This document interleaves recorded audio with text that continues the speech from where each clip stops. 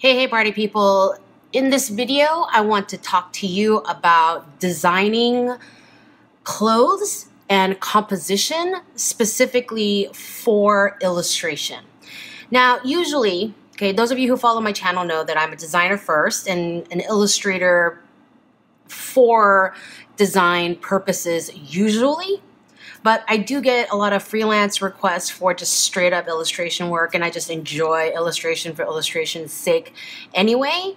And so in this video, I'm gonna talk you guys through how I design for purely illustration to push and elevate the illustration for illustration's sake and not as design communication, thinking about fabrics and, construction and customers and stuff like that. When you're designing one figure or illustrating one figure, that's pretty easy. You develop a pose and then you put a dress on her or whatever outfit that kind of goes with the pose to give the attitude that you want. And, you crop it kind of nice and you're good to go, right? But there are a few other things to consider when you're doing a multi-figure lineup. Just as an aside, if you're more interested in how to do the logistics more of a multi-figure lineup for a design portfolio, go watch my fashion design process video. In that one, the lineup is all the figures are the same size. They're design croquis. The figures are all about 12 inches tall. They show off the collection, and I talk about how to arrange things to show off the collection. This is just gonna be like, hey, make it look pretty. Yeah. So let's talk about a few design principles. Number one, whenever you have an illustration, you want to think cropping. Are you going to have the whole figure in the sea of the paper, or are you going to crop? This one, I've marked off with masking tape the size of my paper. So I'm cropping off at the legs. I'm cropping off part of her face on the biggest figure. Never crop at a joint. It's going to be a little bit more difficult when you have a lineup like this where there's so many different sizes. But this is true whether you're doing one figure, two figures, or 12 figures. Never crop right at the knee. Mid-thigh is better. Here, I'm gonna be right above the knee. Right here, it's gonna cut at the knee, but I'm going to definitely put her in an outfit where you can't see that knee getting cut off. Here, if I put her in a mini or something, that's okay because the cropping is nice, but I don't want her to be in shorts and then you see her kneecap sliced in half. You don't want to cut off at the ankle, which is fine. Even the smallest figures here, they're all about mid-calf. Don't cut off right at right at the chin. It looks a little bit weird. We're gonna have to fuss with this a little bit. Don't crop right at the elbows. Don't cut off right at the crotch. They end up looking kind of like long torsoed because you don't know where the crotch is. Don't cut off right at the wrist. One time, I had a student who hated drawing hands, which, never mind. Rewind. Almost all my students hate drawing hands, but I had one that particularly hated them. And so one day she drew this figure. She was doing this sort of thing, whatever. And she cropped it so that her wrist was right at the edge of the paper and you didn't see what her hand was doing. And then, of course, her other hand was like back here. Nobody could see it. But she had literally put her wrist right at the edge of the paper. And I'm like, yeah, no. So always, if you have one that's going off to the side, don't crop it like right here at the armhole.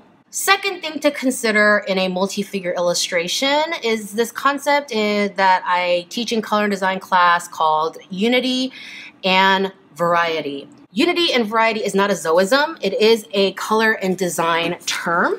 This book is the textbook I used to teach from, Designing with Color, Concepts and Applications by Chris Doros and J.R. Watson. I used to I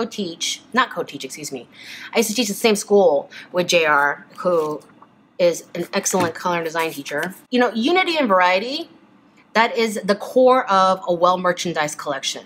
Okay, a well-merchandised collection, it revolves around a central theme, right? We have our inspiration, we have our core concept that kind of is the umbrella for the whole collection, right?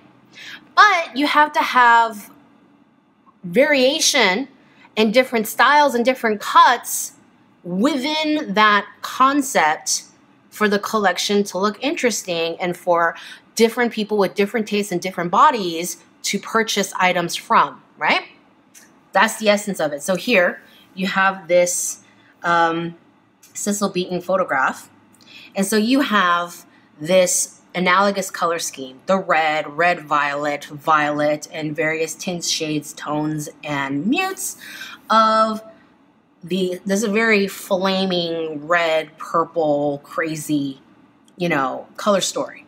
You have the basic umbrella theme of these Italianate Victorian costumes. Okay, they are all under this umbrella theme of these very sumptuous, embellished, ruffled, crazy ball gowns with ornate headdresses and gloves and, very all off the shoulder, heaving bosoms and pearl necklaces and all that. So these are all the unifying elements. But within that, every single dress is different from each other in the way they use their colors and their fabrications and how the color blocking works. And this one has stripes and this one has beading and this one has extra ruffles and et cetera, et cetera. So each dress is actually all different from each other. And that's what you want in your illustration so that it kind of looks like you have a theme going on. You could have like a million different outfits, but let's say you stick to a beach theme. And so you have some girls in like denim cutoffs and bikini tops, and some girls are in one-piece bathing suits and big straw hats. So you can have like variety like that, but it still fits under a beach theme, and so that it looks like a cohesive illustration. Here's another one where this is a fashion collection from Manish Arora, and you can see that he has fabrics that he's using over and over again, patterns. You have the pinks and the grays and the white and black in there, and you can see that he has really strong shoulders all the way across the collection. He's using these like little head ornamentations and identical shoes as kind of unifying styling. The silhouettes are all fairly close to the body and narrow without it being bodycon. And so unifying elements, but then everything is different. We have different lengths of skirts. We have a thin pant. We have a drapey pant.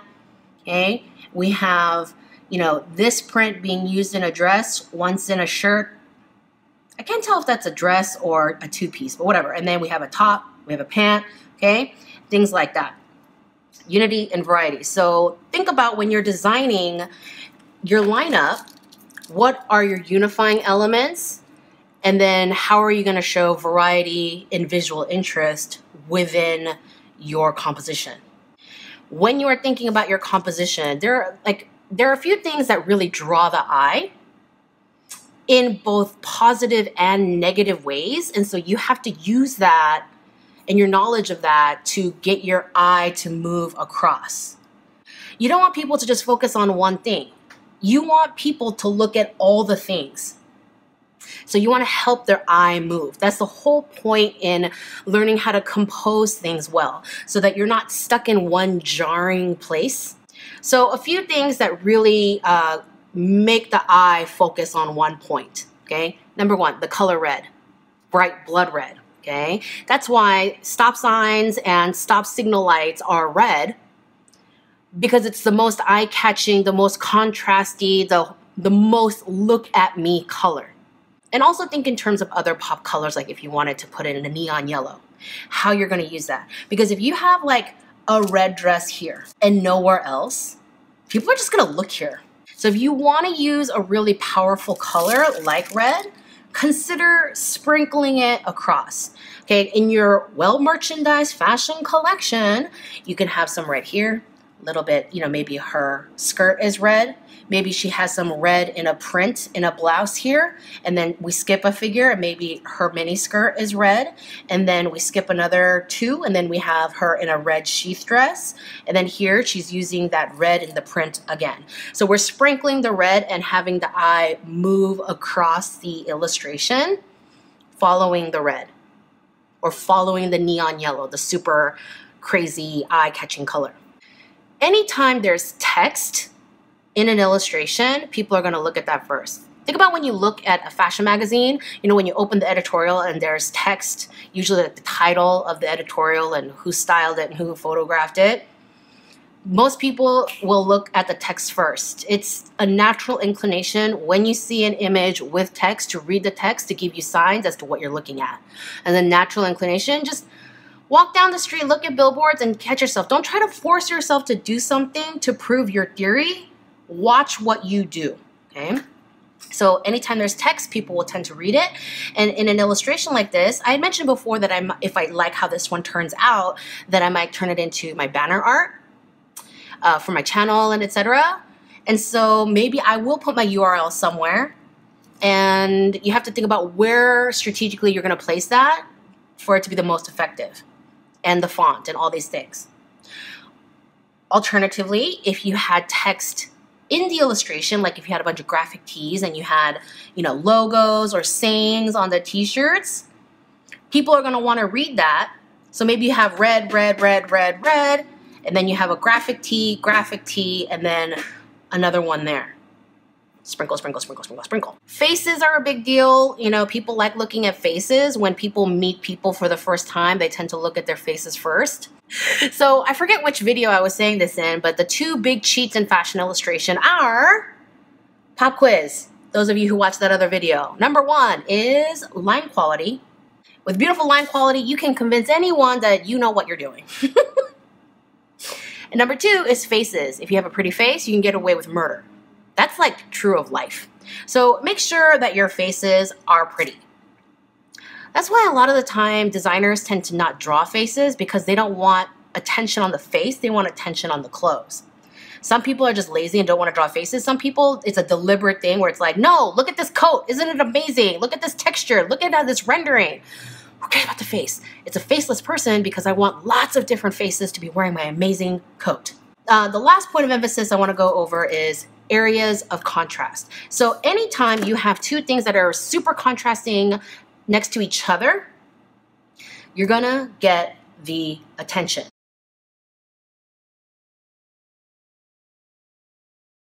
So if you have something that's super, super sparkly, and then you have a black matte dress, this point where the contrast is happening is going to get the attention. If you have a section of 3 black dresses, black matte dresses, this does not get the attention. It's just like a sea of black. What do you think is going to get more attention? A black and white striped blouse or a light blue and light pink striped blouse? Okay, the black and white, the contrast, it's jarring. Okay, it catches your eye. And so it makes you look there first. And so use these areas of contrast strategically. Speaking of contrast, that leads to the next thing I want to talk about, which is value. For those of you who do not watch my color lesson series, shame on you, you should totally watch those. I'm kidding, but not really.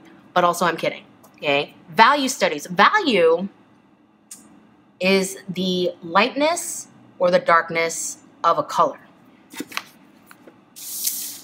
Back to our handy dandy color and design book. This one is available on Amazon. This was my old teaching copy, but I do highly recommend it. I think it is a great book. And yeah, there's lots of text in here, but the text is very plain.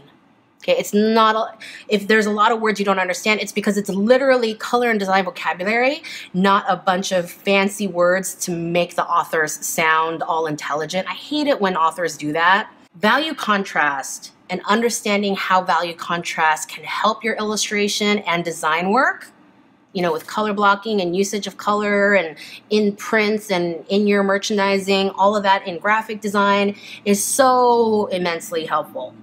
So basically with value, you have 3 keys: high key, middle key, and low key. And high key is, you know, the top third of your value scale, your lightest colors. Middle key is your middle colors. Low key is your darkest colors.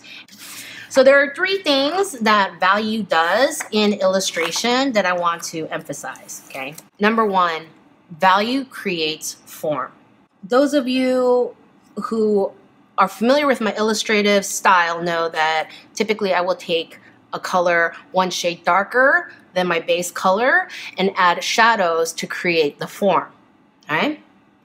This is Natural Grade 3 from the Copic series. So I'm going to take a 4 and I'm going to, if that's my light source, I'm going to add shadows here. And when I add the shadows with the value, little in between the legs shadow, you're seeing it wrap around her hip and thigh. Using different values creates form. You see this robot guy. Without any help of line work, you're seeing the form. Like you see, that's the top of his chest where it comes up closer to the light. Okay, the top of the nose gets the highlight because it's closest to the light.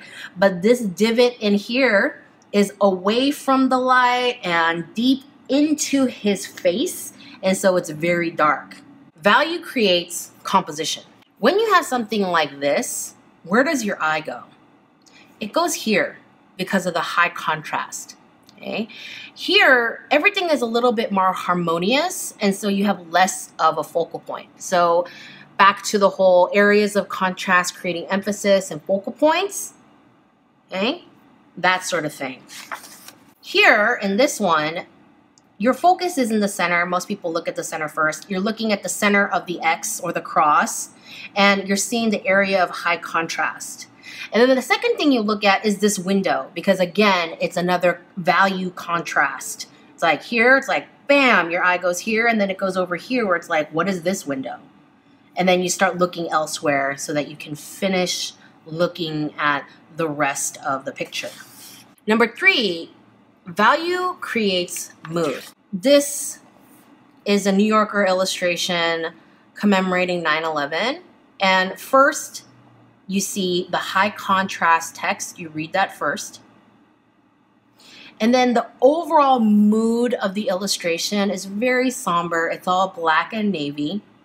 And so excluding the text, the rest of it is extremely low key. And it really projects that incredibly somber mood of mourning. It's not about the navy being blue. It's about these dark colors that take over the entire illustration that create that mood. Okay, look at this one. This is all middle key. This is pretty depressing, okay? Like this kind of looks like a robber ski mask, but I grew up in Alaska and people wore this for warmth, so I have like both good and bad connotations with this kind of hat. But it's like crushed. It's on the ground. People have clearly walked all over it. You know, it's a not great image. And in clothing, you can see how these outfits that are almost entirely black, they create that goth look. They project a particular image that is practically the opposite of this image of the girl wearing high key, white, baby blue and white pinstripe, little white on top, okay? Little white socks. That's the thing in Japan, is nobody shows their toes. If they wear an open toe shoe, they always wear socks. This creates a very goth, dark, maybe more edgy, aggressive look. And this creates like a baby doll, cutesy, innocent look. So just using the values, you can create different moods. We're gonna take those 3 concepts and apply them to our composition here. So what I did here was I scanned in the image that I drew and I printed them out really small so that I could do some value studies. So what is the mood that I want to create with this lineup?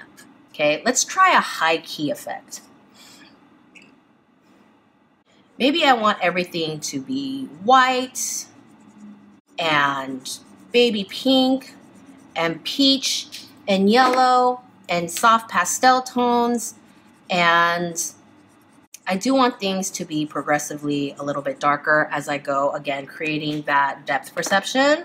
Let's say I have a very high key lineup of dresses, and then I have to think about the skin tone, okay? Because here's the thing, is like, if I have a bunch of pink and peach and yellow dresses and I put them on really pale girls with blonde hair on a white background, what are you looking at really? it's just going to be a sea of light colors. Nothing is going to really come out. It's going to be very much a background thing, something very easily ignored, right? And so you want to create at least a little bit of contrast to catch the eye. So something like this, I would at least use some medium skin tone values, especially in the front.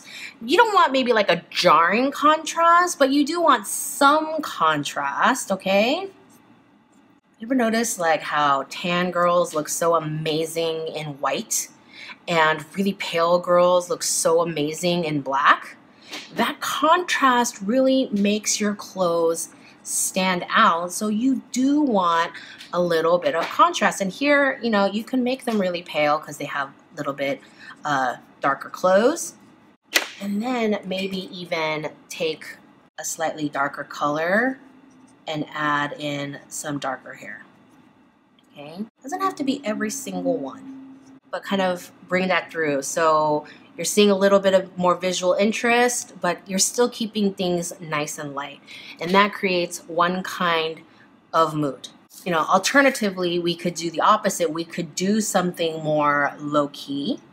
The closer something is to you, the more high contrast the values get, and the further things get away from you, the less contrast. You notice when you're like looking out across a field and you see mountains and trees, and you notice how the colors start blurring together, the mountain and the trees, like they're not bright green and brilliant brown and purple, but kind of all duller and dimmer and closer together in value. That's just naturally how it is, okay? So the further something is away, the less of a contrast it's automatically going to have, okay? And again, I like contrasting skin tones. I think they really work to create a contrast that's not jarring, where it doesn't look jumpy. You can have like a little bit of contrast. Medium brown, Native American, Latina skin tone, and get a little bit more contrasty there, a little less contrasty with the lighter value. Oh, I forgot to give her a shirt. Let's do that. So a bit less contrast as you go. I feel like the black is kind of jumpy there, so I'm going to just add a few more dark elements to make things look more cohesive.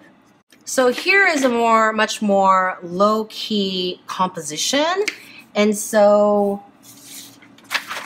look at it, okay? Is this the look you're going for? Light, airy, soft, bright?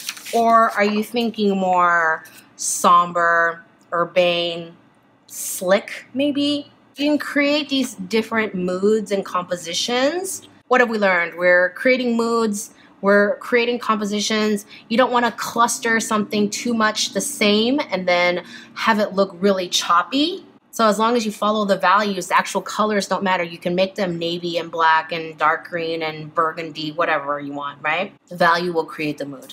I actually had an idea for what I wanted to do because, you know, I've been doing this sort of thing for a minute. So I kind of had this planned in my mind.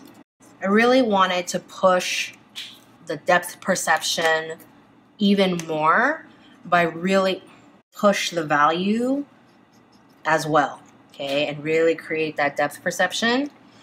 And I do love a nice contrasting skin tone. Now the thing is, again, as I mentioned before, as you get further away into space, there's going to be less contrast, right? And so I am also playing up that idea while also making the models lighter in contrast with the darker fabrics that they are wearing, like so. So playing with the depth, I'm gonna go with something like this.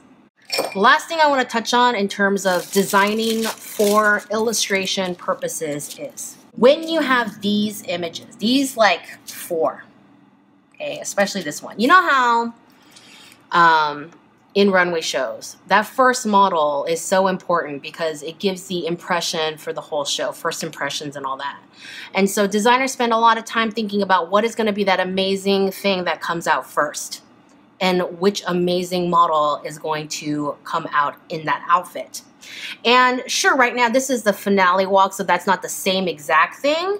But one last thing in terms of composition, when you speak a language, when your culture speaks a language that is read left to right, you tend to also look at images left to right, because that's how you're used to looking at everything. So if you speak a language where you read left to right, chances are you look at paintings and illustrations and billboards left to right as well. And I have the largest figure on the left-hand side. She's gonna have the most detail. She's gonna be looked at first. And so I have to make sure that this outfit is the bomb, the best one, the most amazing one, okay? These three, because you can see so much of them, because they're more spaced out and they're bigger, these are gonna be important images where I'm gonna have the most detailed, obviously I'm gonna try to make everything look beautiful, but the most detailed, the most fine-tuned design. It's really to show off detail. That would be the focus here. Here, and I mentioned before that I'm gonna stack these even closer together because I think they're too far apart right now, but they're going to be stacked together. The details like beading patterns and seaming and things, those are not gonna be as important. Things get less contrasty as you go. Things get a little bit more blurry. And so I'm gonna try to capture that by focusing on really interesting and dramatic shapes in the clothes. You know, something like this, maybe I have a very intricate pearl and beading pattern along the bodice and then some cool seams in the skirt. But something like this, maybe I really focus on having a really elaborate sleeve with tiers of ruffles, and it's really about the shape and not the seams. So different things to focus on depending on the placement. Again, going back to the idea of areas of contrast, creating composition and flow, even if these are gonna be the designs that focus on the most detail and embellishment, I'm not gonna just put all my sparkle here and then forget about it back here. Otherwise, your eye will not move across the illustration. I'll have some here, some here, some here, and then a little bit here and a little bit here, so it still flows all the way through. That's all I got for y'all today. Okay, I hope that was helpful. Give me a thumbs up if it was. Questions, comments, drop them below. Share, subscribe, all those beautiful things. Hashtag always be practicing. Hashtag practice not magic. Hashtag if your first one sucks, you're right on track. I've been getting a lot of comments lately on the perfection thing again, and I would like to reiterate, perfectionism is stupid. And perfectionism is the opposite of getting stuff done. And if you need a refresher, go watch my Perfectionism is Stupid videos. They are in their own playlist. All right. So go have fun, design some stuff where you don't have to worry about the construction and it's just all a matter of play and fun. And I will see you in the next video.